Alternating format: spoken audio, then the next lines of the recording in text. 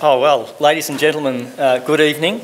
Welcome to the opening keynote event for the 2017 Melbourne Knowledge Week. I'm really looking forward to Katherine Maher's address this evening. Thank you so much, Katherine.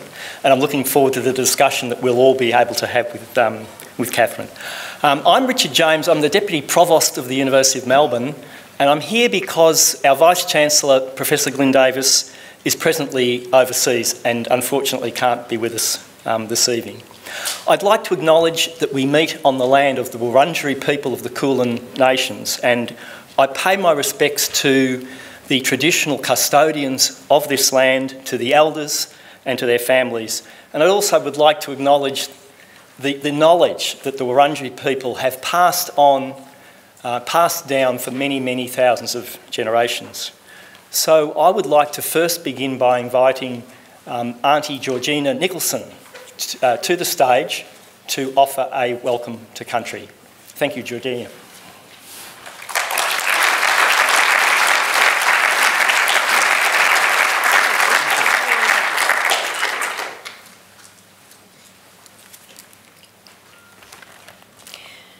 Thank you, Richard. Wominjeka, welcome everyone. Hello, my name is Georgina Nicholson and I am a proud Wurundjeri woman. Wurundjeri being part of the Kulin Nation. The Kulin Nation is made up of 5 clans, and they are Wurundjeri, Watharang, Tanarang, Djadjurrung and Boonwurrung. Wurundjeri being all of Melbourne CBD and surrounding country, extending north to the Great Dividing Range, east to Mount Baw Baw, south to Mordialloc Creek and west to the mouth of Werribee River, where it then becomes Watharang country. I would like to acknowledge and pay my respect to our ancestors who walked this land as free spirits, to our elders past and present, to all Aboriginal, non-Aboriginal and Torres Strait Islander peoples and other elders here tonight, all cultures, welcome. I would also like to acknowledge CEO Ben Rimmer, City of Melbourne, Councillor Jackie Watts, Professor Richard James, Deputy Provost, yes, and I think that's all I've got here, but also the audience, the whole lot of yous. Wominjeka.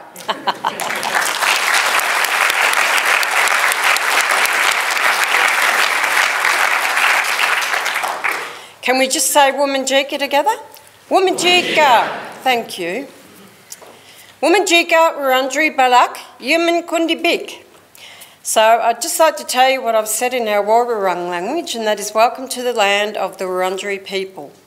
Our mother, Martha Margaret Nicholson, was delivered by her grandmother, Granny Jemima, and that was under a pine tree on Corrandirk, Aboriginal mission near Healesville. So our mother was already learning the importance of family and culture. Years later, our mother met a deadly Irishman, called Patrick. And it was on a blind date in Melbourne in the early 1930s. In 1937, Mummy and Daddy were married in a registry office back then, and they had 16 children. Ooh, it's a wow factor, that one. 16 children, all single babies, no twins, myself being the youngest, and the oldest is my sister Patricia Ockwell, Pat Ockwell. There's always someone in the audience that knows Pat. Pat is an amazing senior active elder. At the moment, she's resting from a very big operation, but it's hard to keep a good woman down. She's just on the go all the time. She sits in on Curry Courts at County, Melbourne, Madge and Broadmeadows. She has worked for Aboriginal housing, she has managed Aboriginal hostels, she has fostered children. She's done so much and she's still going, but she's got to slow down a bit. So, yeah, she's an amazing woman. In 2015, she was nominated by an organisation for the Victorian Aboriginal Honour Roll. And what an honour that was. Well, there's only one of the honour rolls in Victoria, so what an honour that was. There is a book kept at Parliament House in Melbourne on Pat's life story. If anyone would like to pop in there and have a read of my sister's life story, please do. It's very inspiring. Pat sacrificed a lot as a young girl to help Mummy with all the babies. She was like another mother. Daddy was in the Air Force, had to keep taking leave. Not a good thing back then. So he ended up getting a job in the local sawmill in Healesville, and he rode a push bike. It's a beautiful love story, really. So out of the 16 children, there's only 9 of us alive now, and sadly, both our parents have now passed away.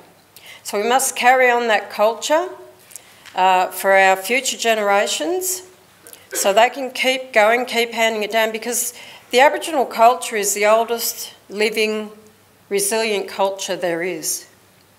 And there's a lot of it. So I'd like to thank you for having me along tonight to do the welcome for you all in this beautiful space here. I hope you have a good evening, and yeah, thank you.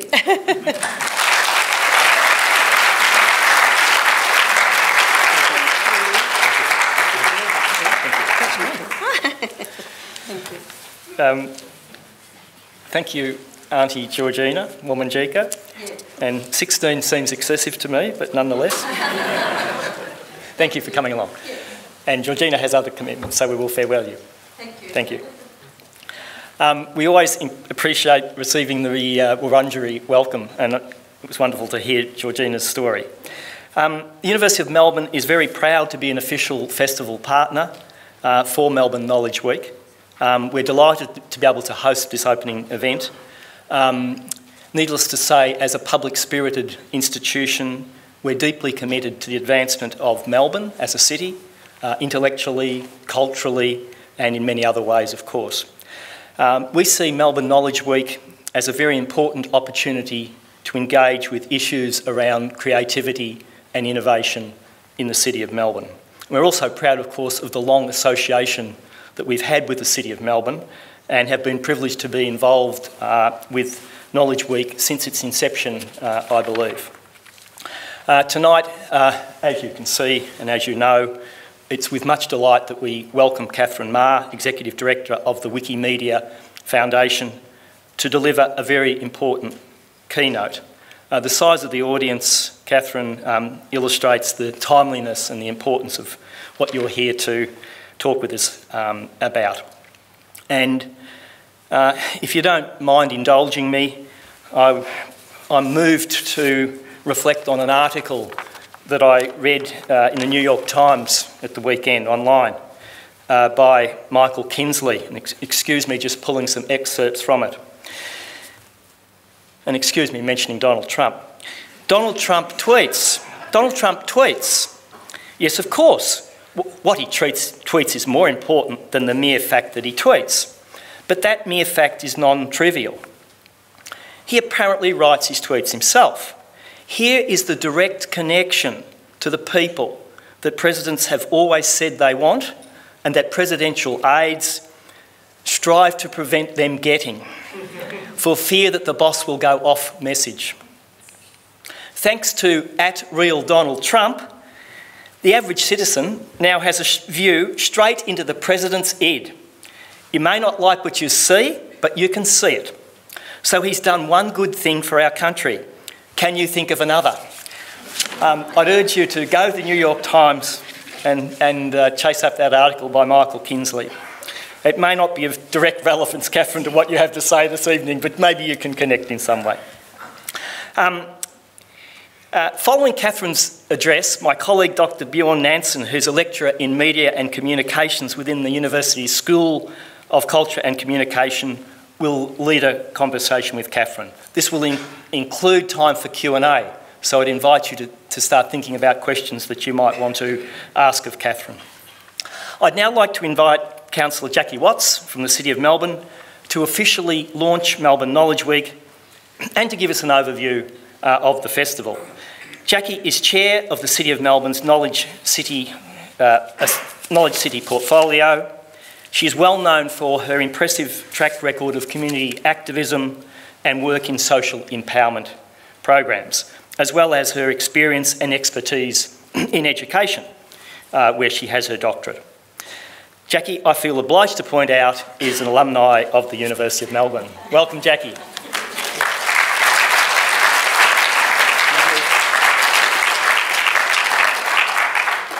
Thank you, Richard, and on behalf of Melbourne City Council, I welcome you all here tonight for the commencement of Melbourne Knowledge Week 2017. And of course, how excited we are, aren't we, to anticipate Katherine's address to us tonight. I am chair of the Knowledge City portfolio, but it is in my role as a councillor that I too welcome everybody and recognise that we're standing here on the traditional land of the Kulin Nation. Auntie Georgina has already officially welcomed you, but as chair of the Knowledge City portfolio, I would like to emphasise again the importance it is of Melbourne as a place where important events have taken place of a social, educational, sporting and cultural significance, and they continue to do so. I need to acknowledge, on behalf of us all, the contribution, as yet untapped, that is available to us from the Indigenous community. Knowledge which is vast and comprehensive, which will inform our future if we take the time to access it properly. Tonight I may also acknowledge Professor Richard James, the Wurundjeri Elder, Auntie Georgina Nicholson, the official Melbourne Knowledge Week Festival partner, the entire University of Melbourne, and my fellow councillors, City of Melbourne staff, and most importantly, the City of Melbourne officers who've worked so extraordinarily cleverly and tirelessly to create this festival that we face in the coming week. We're very fortunate to be here, listening as Katherine shares with us her reflections, her experiences of the world of global knowledge. And what an inspired choice this has been, and I credit the City of Melbourne officers with this choice. What an important topic for us to consider as an urban centre in the global international community. The theme of this week's festival is, of course, you probably already know, it is Know, Now and Next. And I think that aligns very well with what Katherine is going to share with us. Those of us, and there are many people in this room, who ponder on the veracity, the access and the future of knowledge in our society. It's becoming increasingly difficult, isn't it, to navigate our way through it and make sure that the knowledge is accessible and is able to empower us all. Now, we know that Katherine's background is one of a staunch advocate for free and open societies. This is well known, and I think it's really interesting that just in our paper today we have reference to Wikipedia, for example, being constrained in Turkey. Today, this is happening. It's today that knowledge is not something we can take for granted. It's of critical importance, isn't it, that we actually understand where knowledge fits in relation to the impact of technology, the emergence of new technologies, of digitalisation, of innovation, and how this all impacts in relation to human rights, good governance. Now there's a thought, good governance, and international development. These are all key issues in the global society, and they're all key issues for Melbourne. It's more than the way in which knowledge intersects with the marketplace. We hear, don't we, a lot about jobs and growth, but for me, knowledge is much more important than that. Obviously, new knowledge will underpin our prosperity, but without the knowledge, the access to knowledge, we're not going to achieve what we want to. Katherine's address will remind us, I think, of what knowledge can do for us in the broadest sense. We must understand it to be a common good, a public good, and it belongs to us all, and we must defend it. Equality requires that knowledge be free. It needs to be in the hands of the many and not the few. Ideas must be shared and developed. And as chair of Melbourne's Knowledge City portfolio, I'm also responsible, if I might digress a little bit, I'm also responsible to promote the way in which Melbourne is becoming a smart city. My councillors, my council and my colleagues are very adamant that this is one of the ways, the digitalisation of our resources and our systems, which will empower our citizens. Knowledge is becoming increasingly immediate, intimate.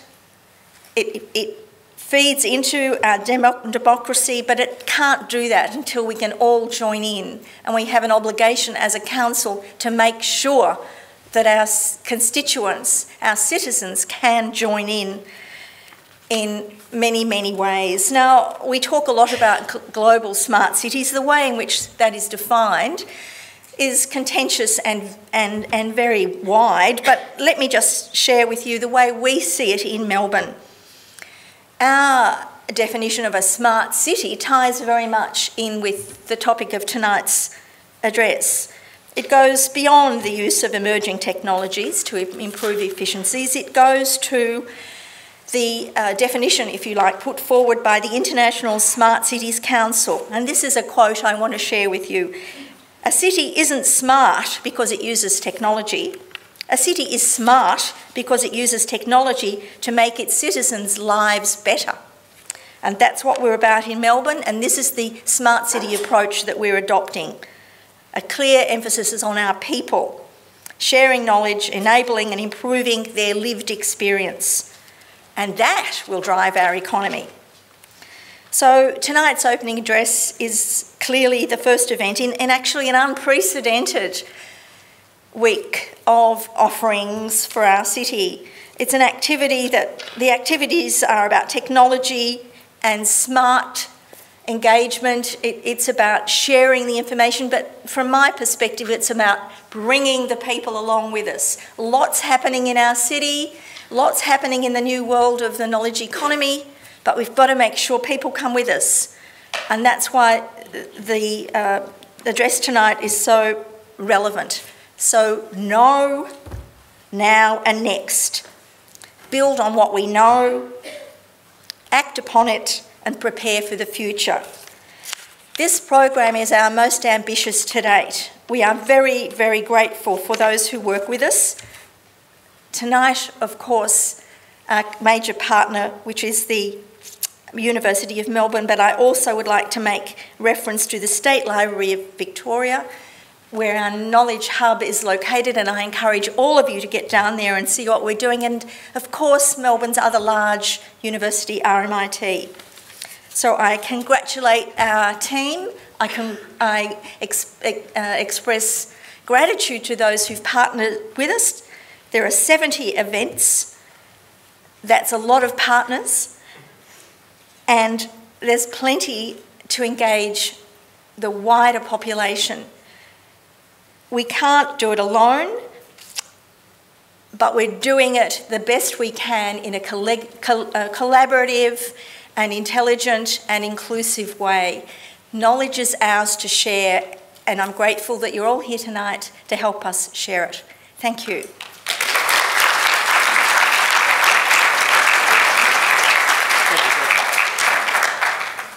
Thank you, Jackie. Now, this is the last you're going to see of me, I promise. I'm simply going to introduce Dr. Bjorn Nansen, who will host the remainder of the evening. Bjorn's research focuses on emerging and evolving forms of media use in everyday life. He is currently exploring changing home media infrastructures and environments, children's mobile media and digital play practices, and the digital mediation of death and remembrance. He is co-author of the forthcoming book, Death and Digital Media. Bjorn has kindly agreed to briefly set the scene for Katherine's address and then to introduce her. Thank you.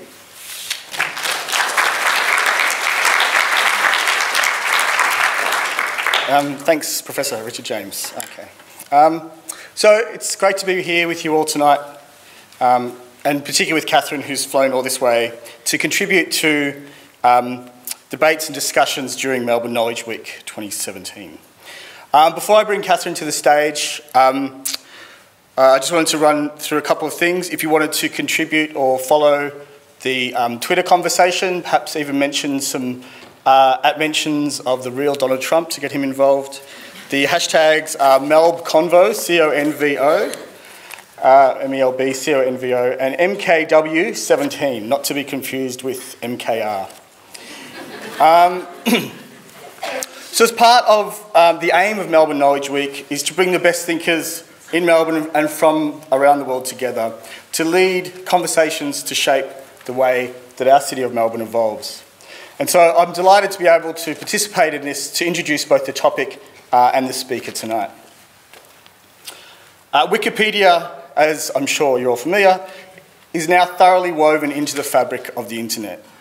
It's a source of knowledge and a site that many of us, I'm sure, have participated in building through its open and collaborative architecture. It is then, in the short lifespans of many internet organisations, seemingly permanent and hardwired into the web, something that we take for granted. Yet it requires ongoing support and maintenance, which is where the Wikimedia Foundation and its dedicated staff come in. Katherine Maher is the Executive Director of the Wikimedia Foundation, the non-profit organisation that supports Wikipedia and a range of its sister projects. She's a long-time advocate for free and open societies and has lived and worked around the world leading the introduction of technology and innovation in human rights, good governance, and international development. She's worked with UNICEF, the National Democratic Institute, the World Bank, and Access Now on programs supporting technologies for democratic participation, civic engagement, and open government. She's a member of the World Economic Forum's Global Council on Human Rights and a fellow at the Truman National Security Project. So tonight, as we can see from behind us, she'll be talking on the topic of the democratisation of knowledge.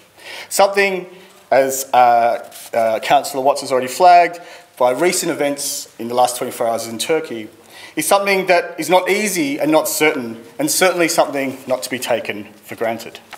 So if you could join me in welcoming Katherine to the stage.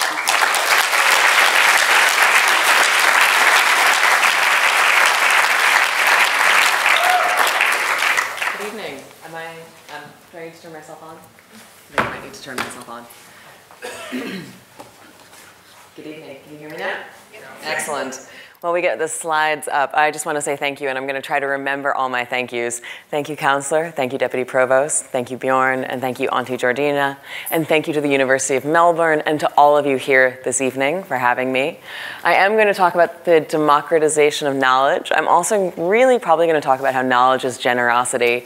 While we wait for the slides, because technology, how many of you here used Wikipedia in the last week? Oh, I love that. How many of you here edited Wikipedia in the last year? Oh my God, that's even better. That's fantastic. Thank you. Thank you so much. Because as Bjorn said, it's not just about sustaining Wikipedia. It is about a living body of knowledge that continues evolving and thriving. And so, oh, we're just going to go one slide. Oh, no, that's great. No, one slide back. Perfect. So as I said, knowledge is generosity. And this is a really cozy keynote venue, so I'm pretty excited about that. This is great.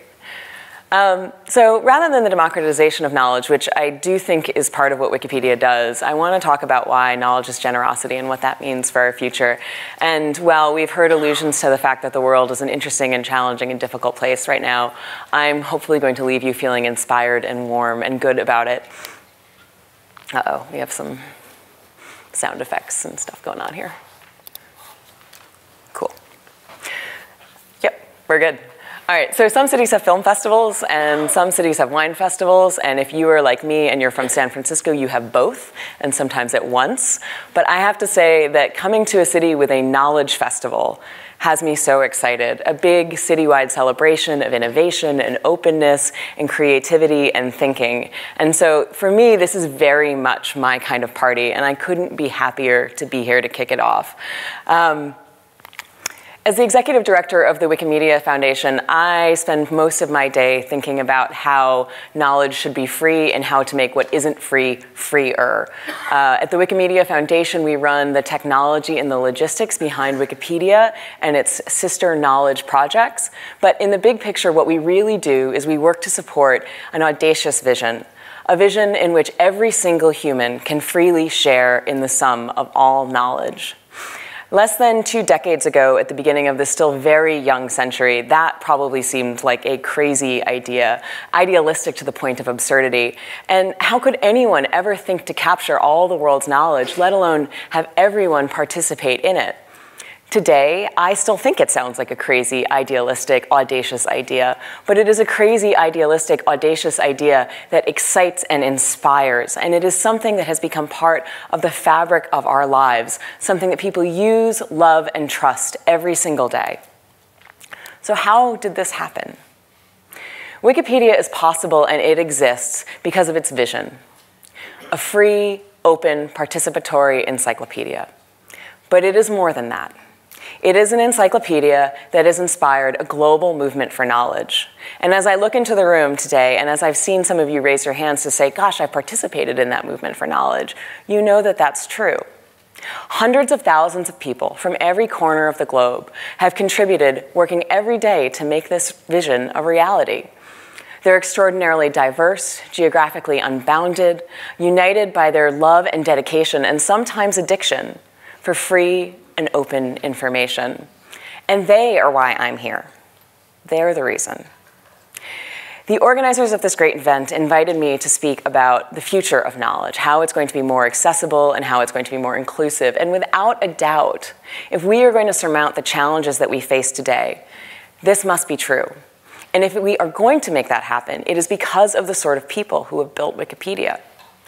They're ordinary people, people like you and people like me. I edit Wikipedia, and as I said, some of you do too. So the future of knowledge is actually in our hands, which is a pretty empowering thing. And in this age of too much fear and cynicism and doubt, that actually gives me tremendous hope. Because I believe that every community can be built around a vision. That when things are difficult and when times are tough, then rather than stand in opposition, it is really meaningful to find something to stand for. To stand for something rather than against. And today, that vision, that standing for something rather than against, has really changed the way that we think about knowledge in the world. So a student in Melbourne can, at the tip of their fingers, call up knowledge so that learning isn't just in a classroom. Learning is a part of everyday life. They can understand the historical inspiration behind things that they read in Harry Potter. They can also understand what's going on in the world as we see mass migrations of people. What are the causes behind this? Learning becomes interwoven in every single part of what we do. They are hopefully empowered. They are hopefully inspired. They are certainly enriched. And because of ordinary people, people like you and me, people who edit Wikipedia, it's not just this student. Behind me is an image of this wonderful woman, Neta Hussain. She was a medical student in Kerala, India. At the time, access to the internet was expensive and limited, and she found that her textbooks were often, unfortunately, out of date. She went to Wikipedia to supplement her studies and learning. And she was so inspired by what she found there, she started translating articles from English into her native language, Malayalam. Today, Neta is a Wikipedia editor.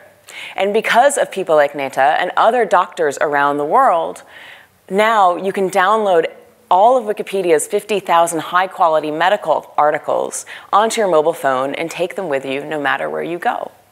This has a tremendous impact on the way that information spreads. This is because of ordinary people. Now imagine that this is everyone. that with good sources of information and a commitment to knowledge, you can take part in building a careful, collaborative, open process for something that is a remarkable resource for the world.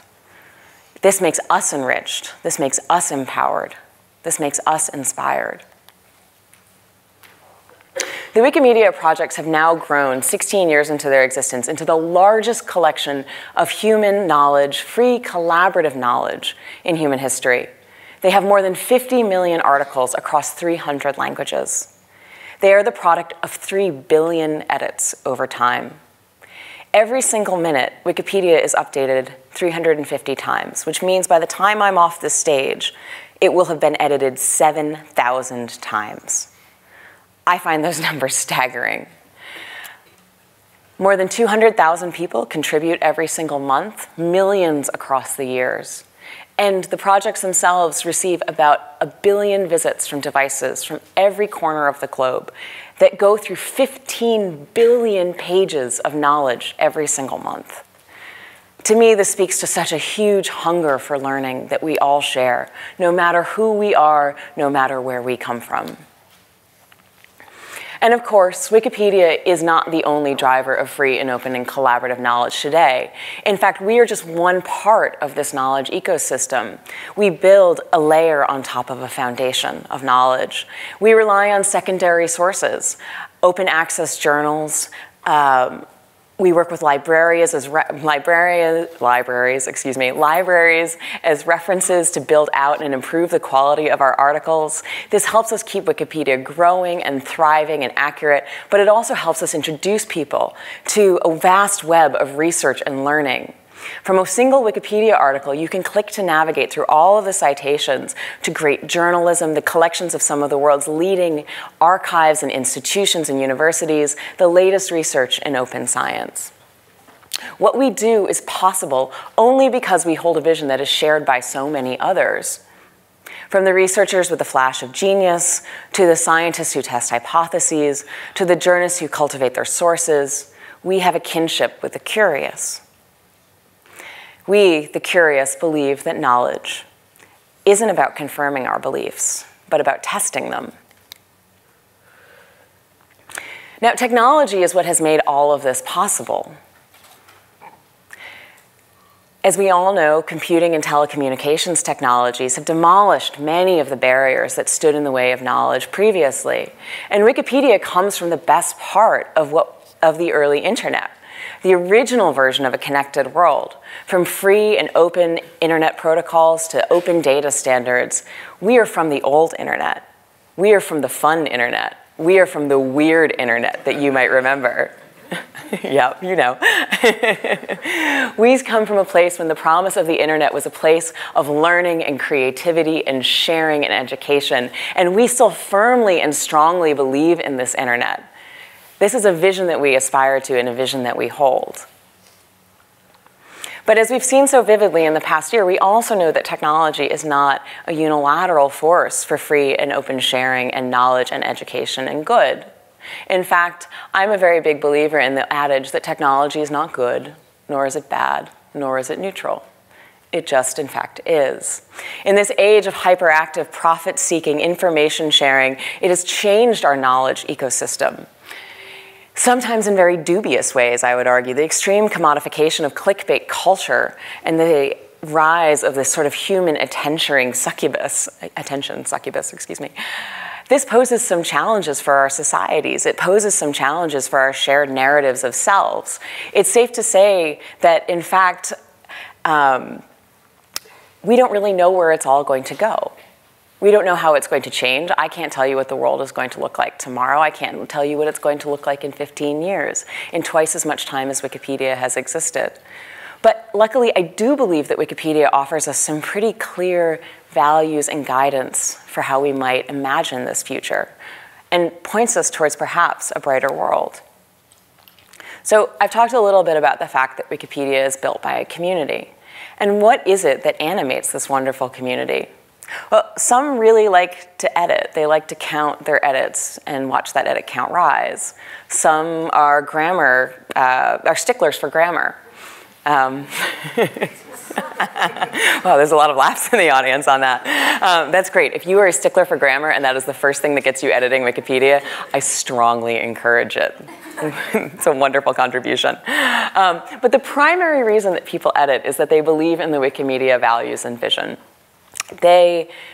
And so let's break that down, right? So the vision is that every single human should be able to freely share in the sum of all knowledge, as I mentioned earlier. And I really see that as three distinct things. Every single human, which means that every person on the planet, regardless of their geography, regardless of their language or ability, should be able to join us in this work.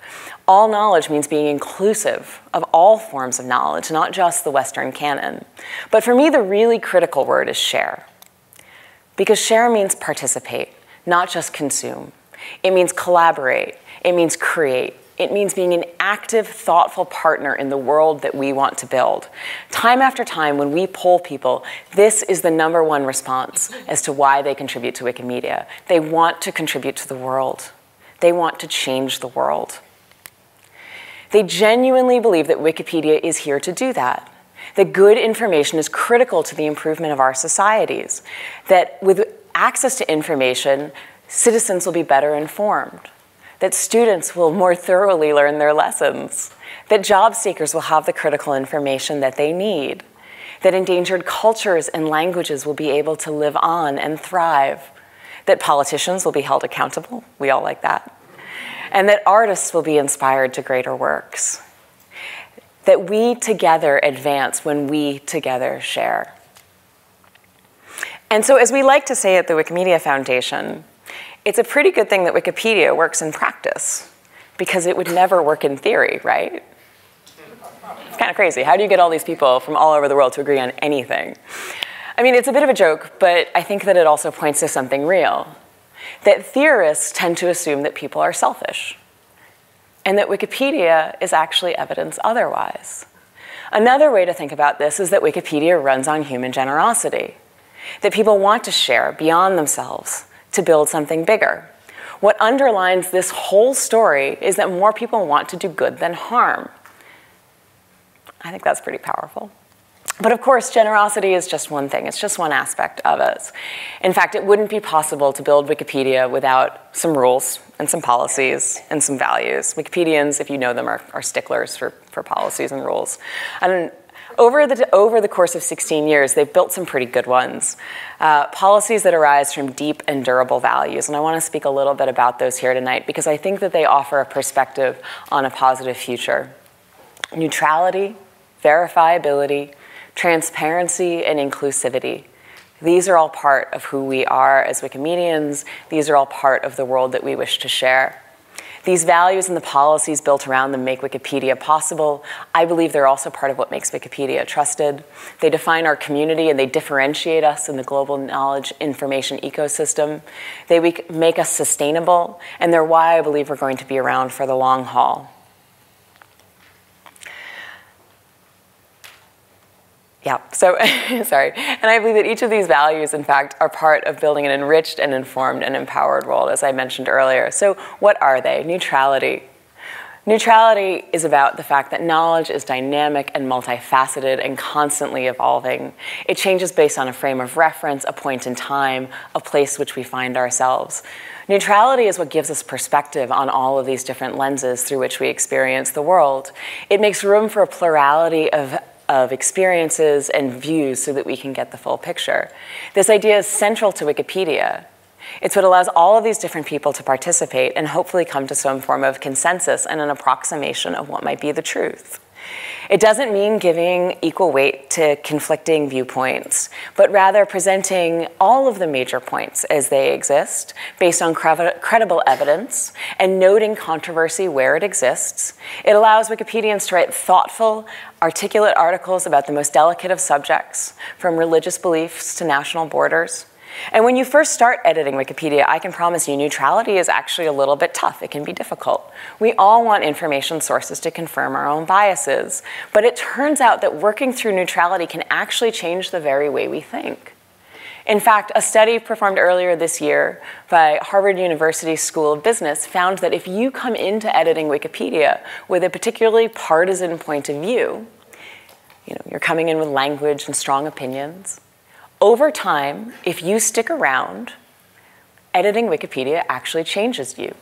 You become more neutral. You become more reasoned. You become more open to dialogue. I actually don't know another place on the internet where that happens, so I think that's pretty incredible. And there are plenty of places on the internet that feed our biases. Neutrality is about working through open discourse. It's about finding consensus amid complexity in order to have a real conversation. And I know that we all are so hungry for real conversations today. So the next, verifiability, what's that about? You know, it's a fancy word for a simple idea that is familiar to any of you who has written a school paper. You have to cite your sources. You have to show where information comes from. On Wikipedia, we don't believe that you need to take our word for it. That's what the citations are there for. If you have a question about where something came from, you can always check. It's included. You can decide for yourself. In every article, Wikipedians must point to where they found their information by citing reliable secondary sources. There is no original research on Wikipedia. It's not what we're for. But so how do we define reliable in this day and age? Your definition of reliable might be different than mine. And I feel like it's actually quite easy. How do we think about knowledge? Do we engage in critical self-reflection? Wikipedians look at this as, do you think about fact-checking? Do you issue corrections when you get something wrong? Do you go through some sort of editorial process? Are you open to peer review? And this approach allows them to apply this lens of reliability to almost any source that you can imagine, whether writing about 16th century Islamic art or current events, because those are very different sources for those two very different topics, as you could well imagine. So reliability is really about the characteristic of a source, and then citing that back to be in Wikipedia. Bad information, in fact, because we were talking about fake news earlier, isn't a new problem. It has been around since at least the advent of the printing press, and rigorous sourcing has always been the solution, along with critical thinking. In fact, a fun fact about rigorous sourcing, I learned over the course of the past year as fake news has sort of been swirling around, that academic sourcing, to the best of our knowledge, dates to the trial of Galileo. Because you can imagine, as a scholar in the 1600s, as this is going on, you probably wanted to be able to point to your sources as to where your ideas came from. Makes sense to me. So neutrality and verifiability, no original research, how do we ensure that these principles are followed? Rigorous, complete, and sometimes a little bit painful transparency. That's a really big part of it. I also believe that this is what's possible to this is what makes it possible to mostly trust Wikipedia. As I said, you should always check the citations and the sources. That's what they're there for. But it's the fact that we are accountable to the world through that transparency. You can review almost every single edit that has ever been made to Wikipedia all the way back to the beginning, the first step in every article, the first part of every conversation and discussion. You can see what information was added, who added it, and very often why they added it. And even if you never take advantage of this, Wikipedians know that that power is there.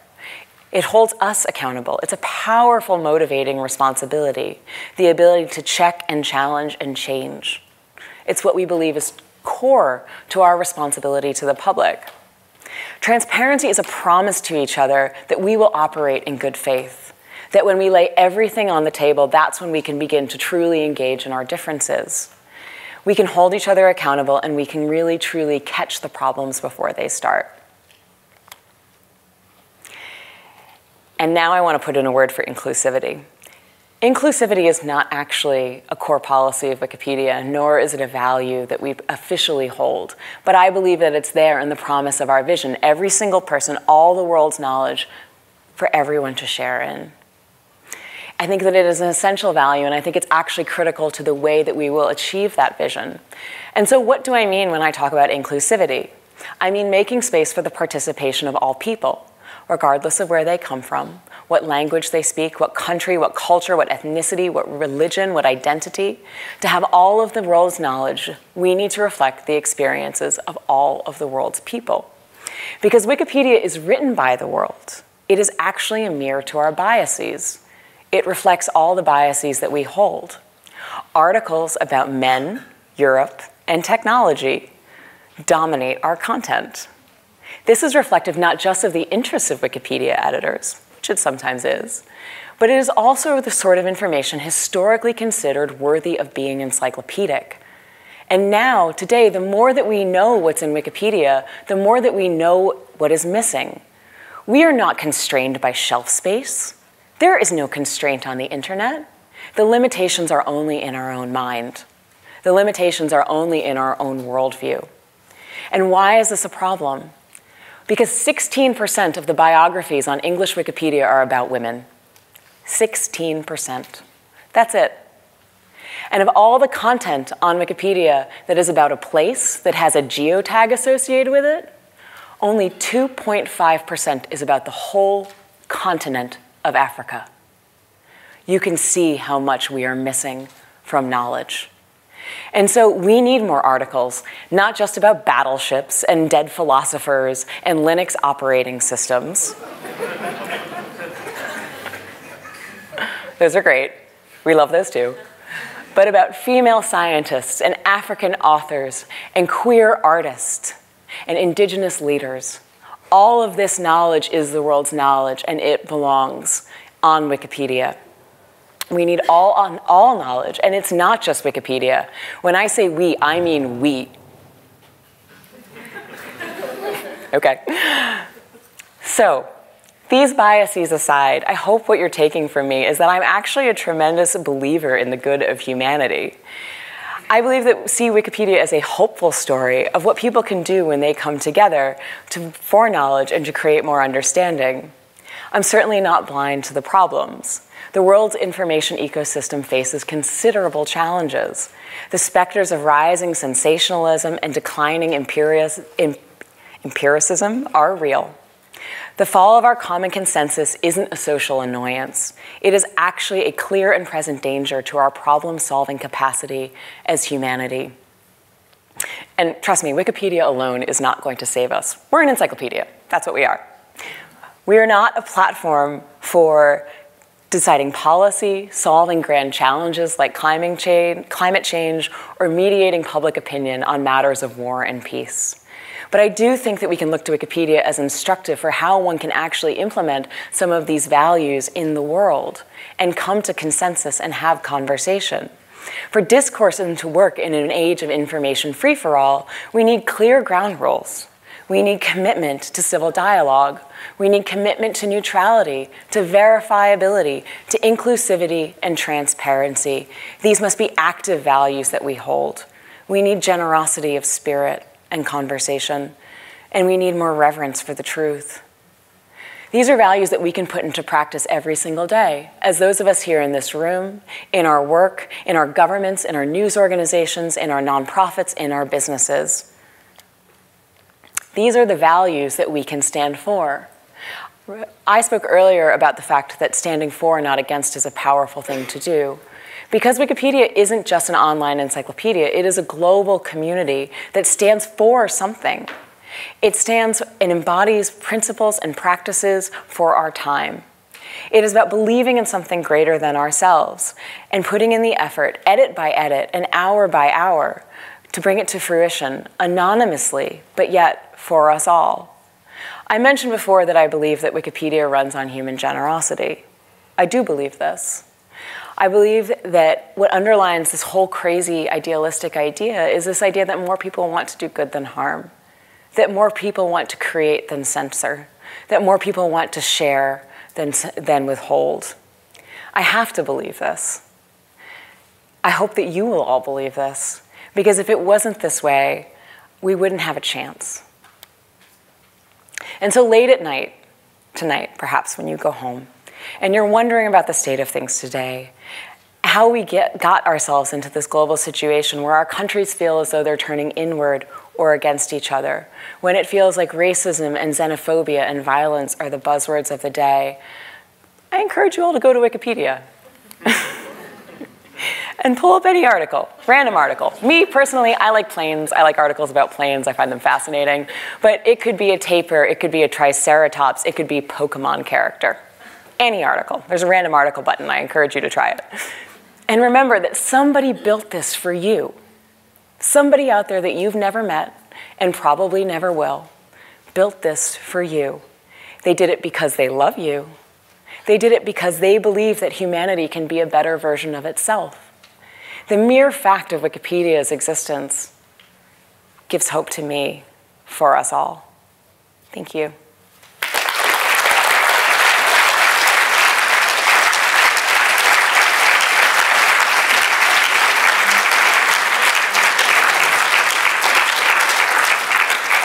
Thank you, Katherine.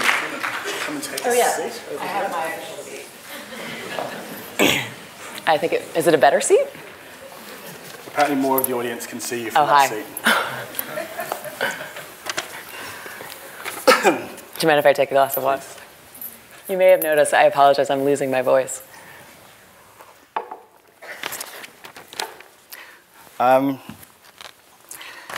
Thank you, Katherine. That was, all right, so that was, I'll just see how long we've got. That was,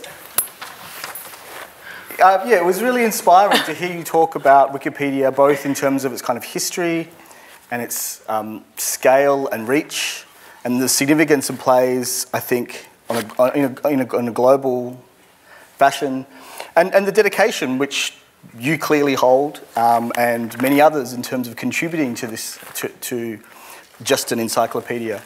That's sort of embodied in those values that you spoke about, both the explicit ones around neutrality and transparency, but also the implicit ones around inclusivity. Yeah, so it was very inspiring, and I think really appropriate to have it at this place at this time.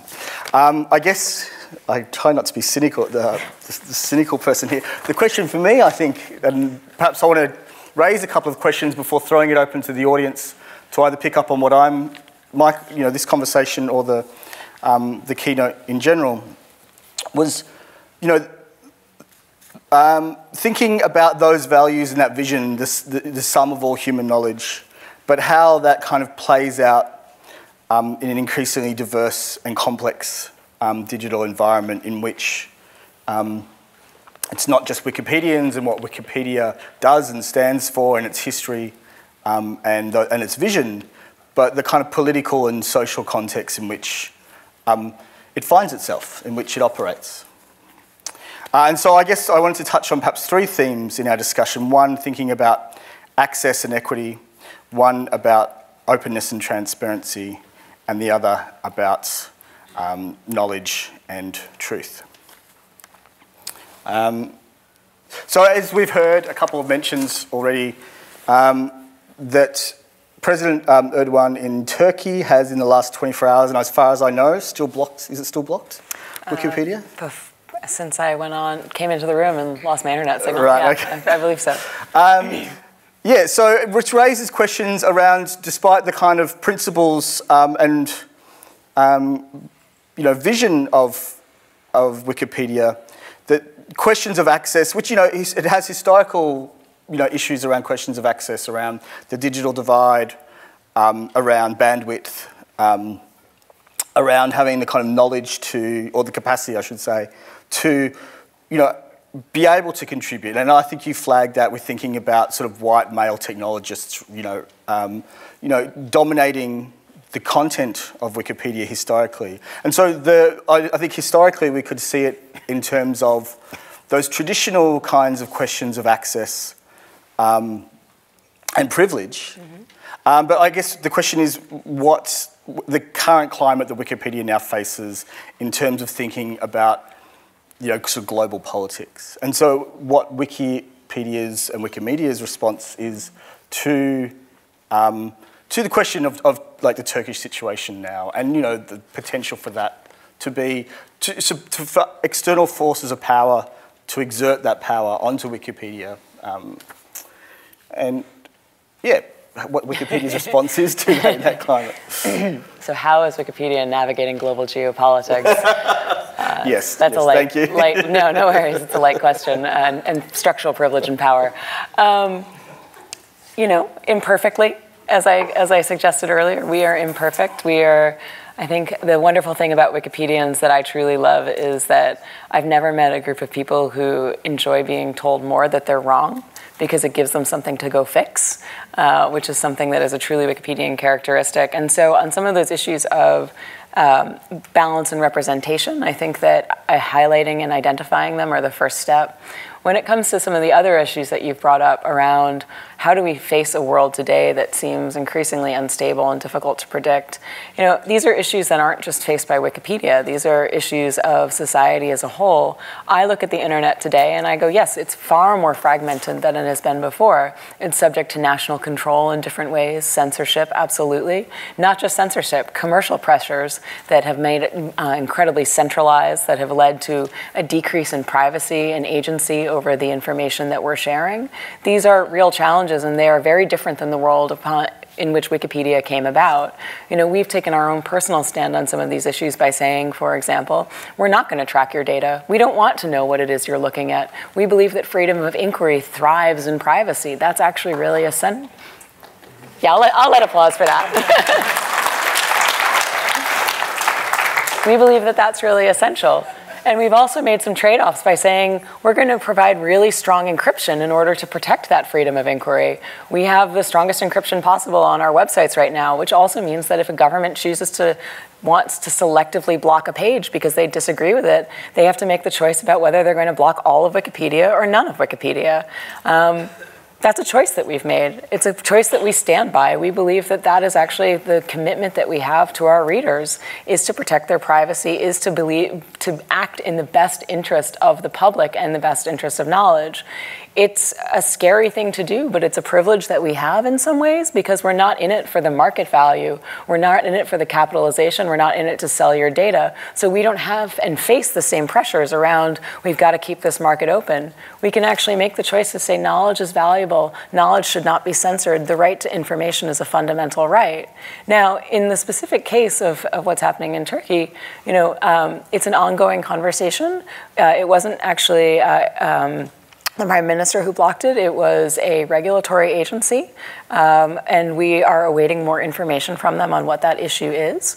As we published today on our blog, we are going to be pursuing further conversations both with them, but also trying to understand what recourse exists within the Turkish judicial system. I'm so sorry. Excuse me 1 second.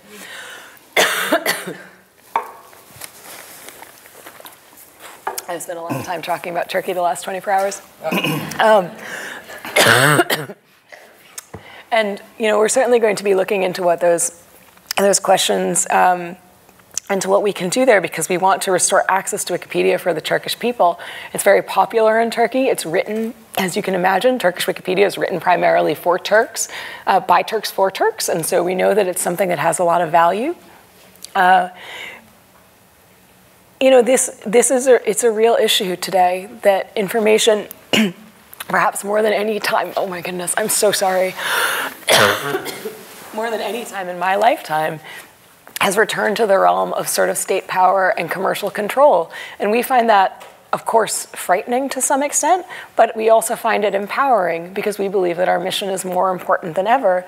And we find that it has redoubled the commitment of the communities that we work with, the partners that we have, and the institutions that we ally with around ensuring that this knowledge is freely available in perpetuity, no matter where you are in the world, so that even if you might be blocked in Turkey, we're not going to turn it off for you. We're not going to selectively censor. It's going to be there when you come back to the grid and can come back to being part of the knowledge ecosystem.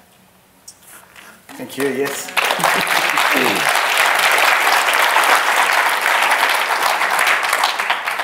And yeah, I think in hearing you talk just now, I mean, it's, and hearing you talk in your keynote around generosity, in many ways, I mean, Wikipedia feels like a legacy from an older kind of web. I mean, you mentioned it in your talk. You said we're from the old web. We're the cool web. Yeah. And before the web, the dial-up song, right? Yeah. Yes. Sorry. Yeah. Before it was a kind of increasingly kind of closed down and commercialized, and as you just talked about there, in which users are kind of contributing value through their data as a resource to be mined, as opposed to a kind of a resource for for knowledge, for sharing of knowledge, and that generosity that you talked about. And so maybe flipping it a little, then I think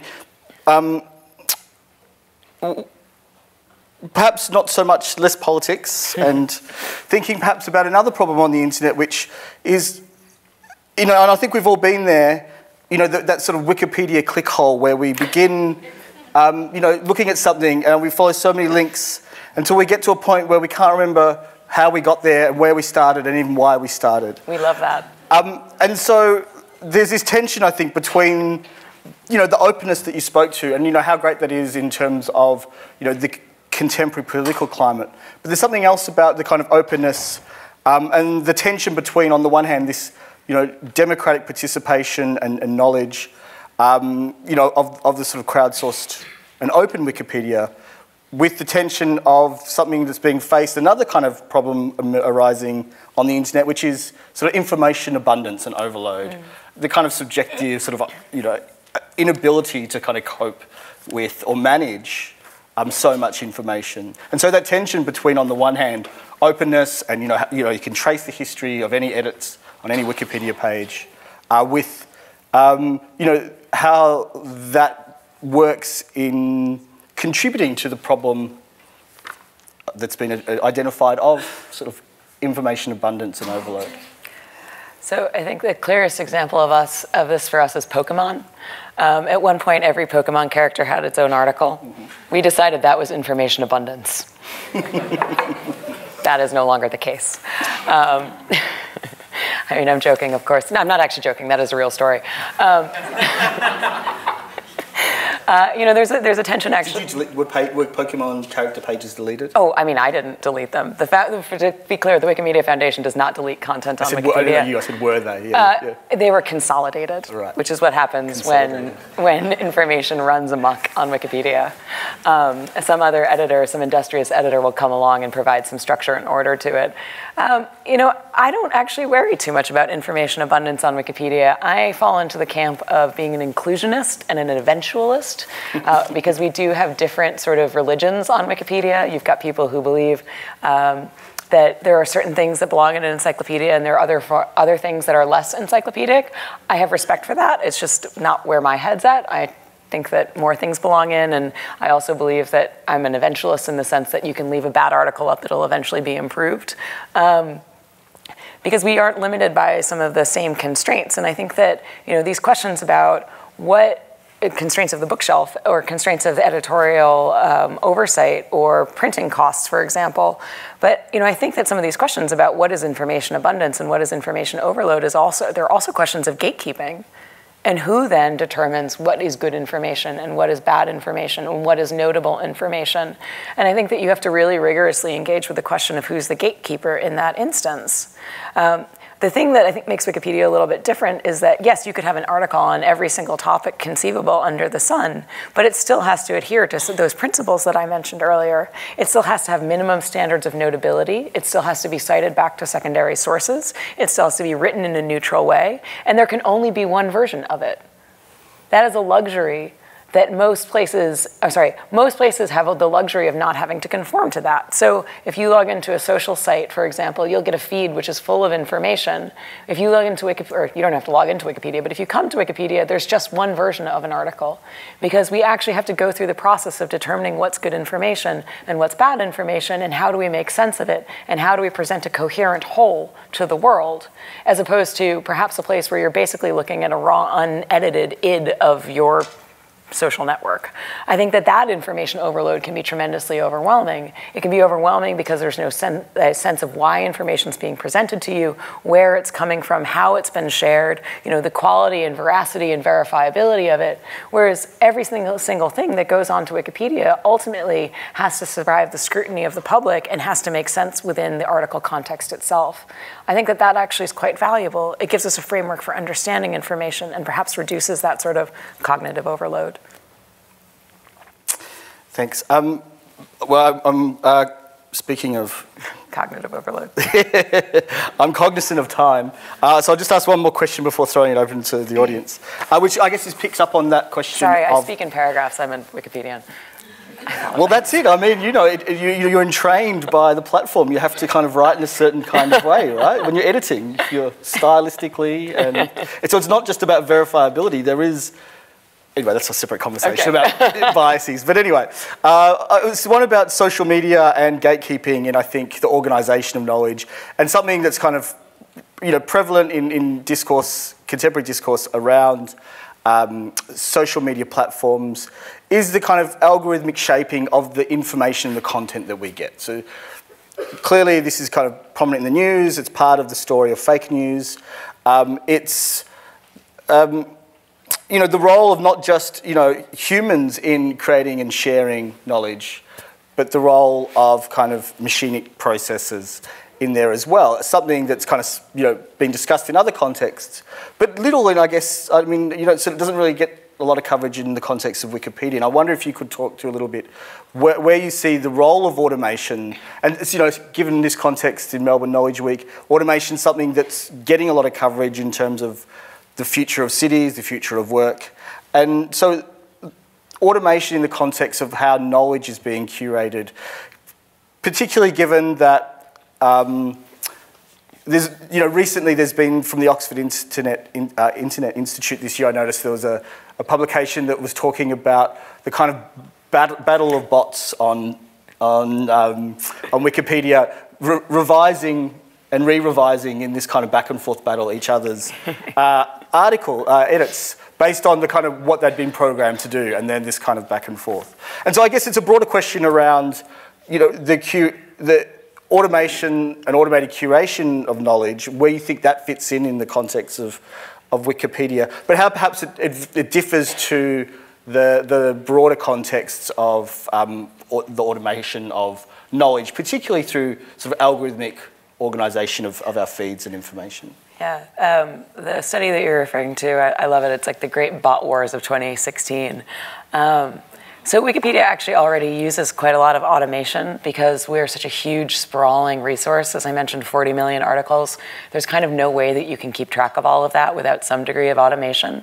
And that's mostly bots, as you were referencing, that are written primarily by Wikipedians themselves, volunteers who use them to track things that are happening on the sites. And sometimes this is really helpful, and they mostly perform pretty low-level tasks, like checking articles to make sure they've got citations, reverting vandalism where we see it. There's some pretty notable patterns of vandalism, particularly during the school day, that we don't need to have editors spending a lot of their time checking and reverting. Bots are great for that. And the philosophy that we've historically taken around this is like, let the bots do what humans can do, but let humans focus on the higher value tasks. And I think that that's really the focus that we take in terms when it comes to thinking about machine learning and artificial intelligence, is how can it augment the work that Wikipedians are already doing so that they can focus on really critical, complex information gathering and curating and sort of creation. One thing that I think is really different about the way that we work is that everything's in the public. All of the data that we have, all of the research that's done, it's all done with explicit public consent. It's all done in public notice boards. The data itself is all open. The data we train the algorithms are all open. Once the algorithms are out there, we release it all to the public and other researchers so they can identify bias within them. And we actually think that this is the ethical way to do this sort of software development, because we know that there are problems inherent in the system, right? To quote Monty Python. We know that there are biases inherent in the system. And so we ourselves are biased as individuals. We're based in San Francisco. We write software for an encyclopedia that's read by literate people, primarily from wealthy parts of the world. But if we make it open, at least we're acknowledging what those biases are. I'm not totally sure what information creation is going to look like in 10 years from now. I look with great curiosity at things like neural networks. I wonder if at some point it's going to be possible to toss a bunch of magazine references and newspaper references into that and all of a sudden have a Wikipedia article. I don't think it's going to be as good. I don't think it's going to be as funny. I don't think it's going to be as weird. I don't think it's going to be as human. I think it's going to lose a lot of the things that make us love places like Wikipedia, but it's certainly going to be possible, I think. So if that's the case, what yet is the value for Wikipedians or humans in general to offer? And I would posit that it's actually that, it's humanity. And so, okay, fine, let's let the machines write the articles, but let's be really rigorous about the way that we're training them and and reprimanding them, right? Like, let's get that rolled up newspaper and keep them off the couch. Like, that feels really important to me. If we're going to have a world in which machines are part of the conversation that we're in, let's make sure that we're having a really healthy, open dialogue about what that actually looks like. You know, we don't take the step of putting AI or machine learning on any of the things that we do without explicit consent. And I think that that is actually, everybody should be informed. Explicit consent should be part of the narrative we have around technology. Thank you. Yes, thanks. So I think we've got some roving mics. Yes, and we've already got hands popping up. So I'll throw it open to, I've got two back here. Maybe we could start with those. Thank you. Thank you very much.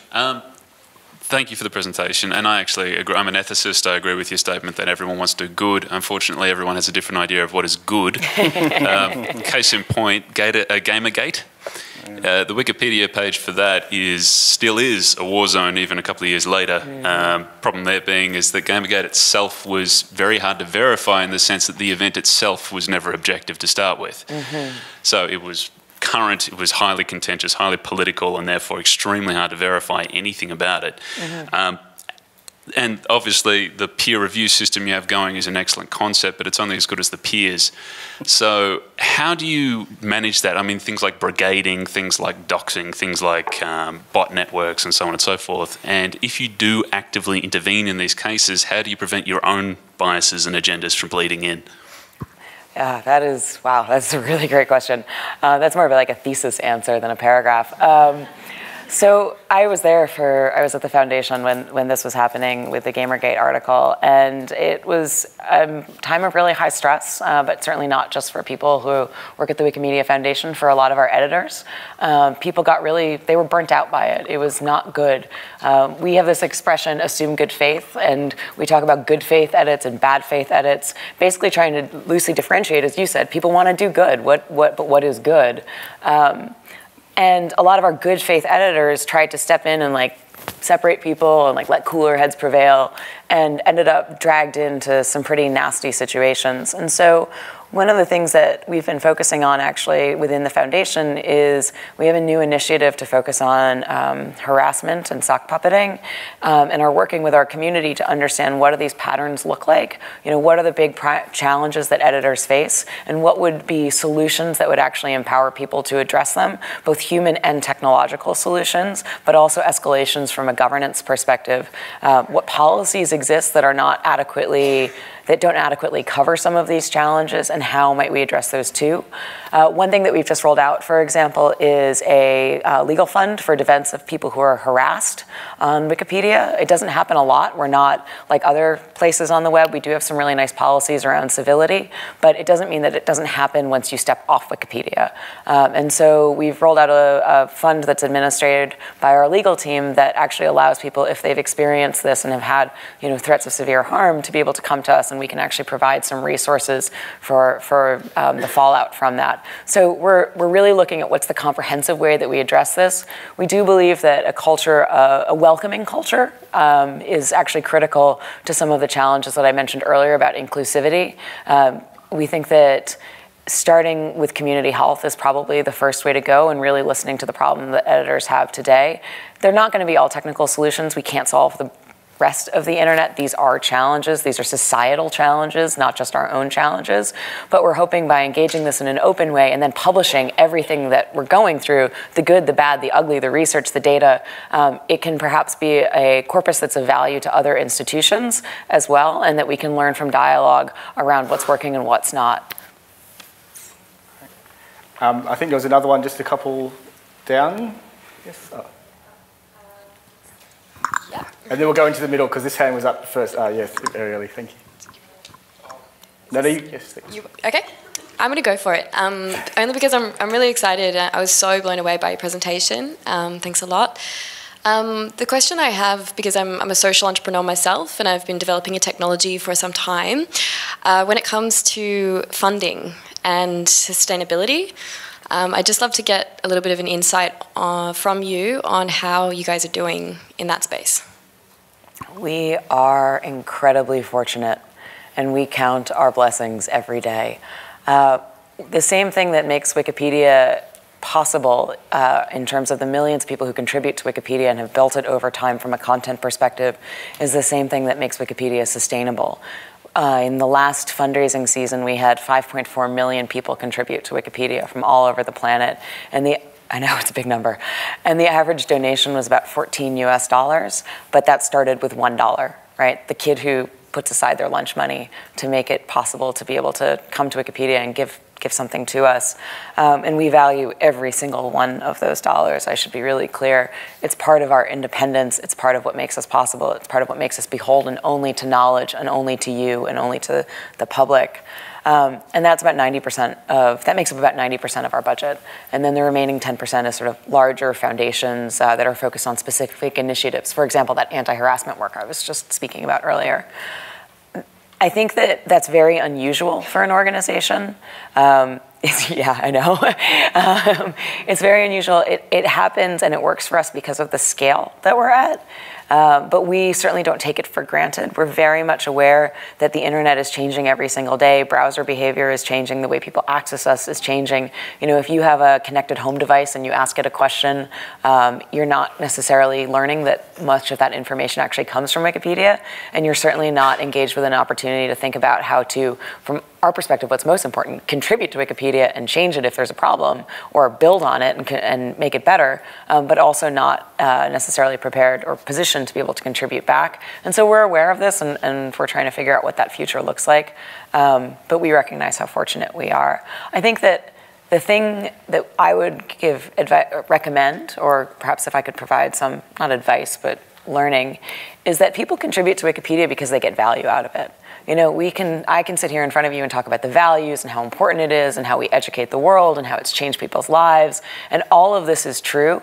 But time and time again, when we survey people about why they give give because they like it. They give because it solved a bar bet. They give because they got in it. I'm not kidding. Like, one of my favorite quotes is like, I got in this debate with my girlfriend and, you know, I went on Wikipedia and I was right. So here's $5, you know.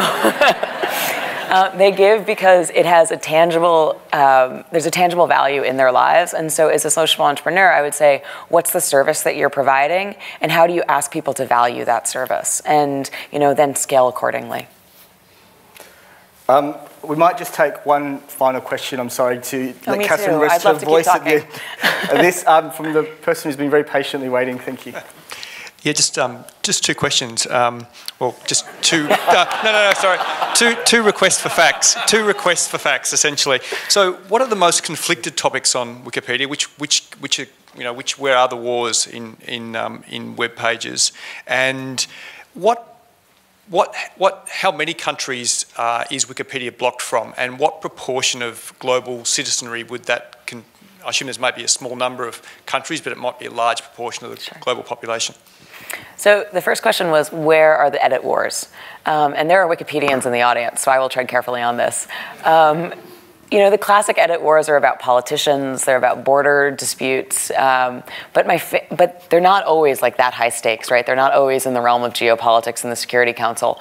My favorite edit war was a multi-thousand-word description on English Wikipedia about what photo should be used to illustrate Paris. Should it be a picture of the city center with all of its, you know, lovely sort of 16th, 17th, 18th century architecture? Or should it be a picture of the skyline with La Défense in the background, right? The skyscrapers. Is the city of Paris a museum city or a modern city? No joke. Thousands of words, went on for months. I got a call from the Figaro asking me, like, how is this ever going to be educated? So Wikipedians can really engage in the meat of every conversation, and you never know what's going to be a hot zone. That would be my first answer. On the second point, where are we blocked? I mean, at the moment, I don't believe you can access Wikipedia in China on Chinese Wikipedia, and Turkish Wikipedia, of course, at the moment in Turkey. It is possible that there are other places where there are outages or we're not accessible. I would point to perhaps North Korea, but there's so little access to the internet there, or somewhere like Eritrea, that we just don't know. It's hard to evaluate what we can't measure. So in terms of the world's population, those are Turkey certainly is a relatively large country. China is obviously a very large country.